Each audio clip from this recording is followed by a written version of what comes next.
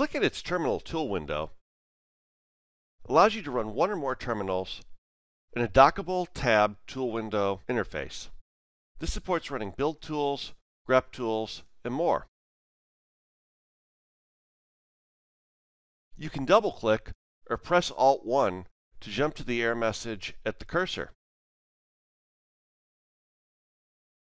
After this, SlickEdit's normal next error and previous error commands will pull from that window, even if there is output in other windows.